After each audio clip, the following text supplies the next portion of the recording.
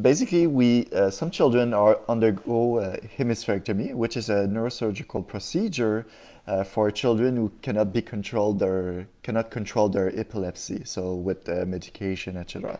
So the challenge we had here is to develop an intensive intervention for those children to be able to improve their upper limb motor functions, so they can have an active lifestyle, they can participate with their healthy peers, but also to use both hands in their activities of daily living.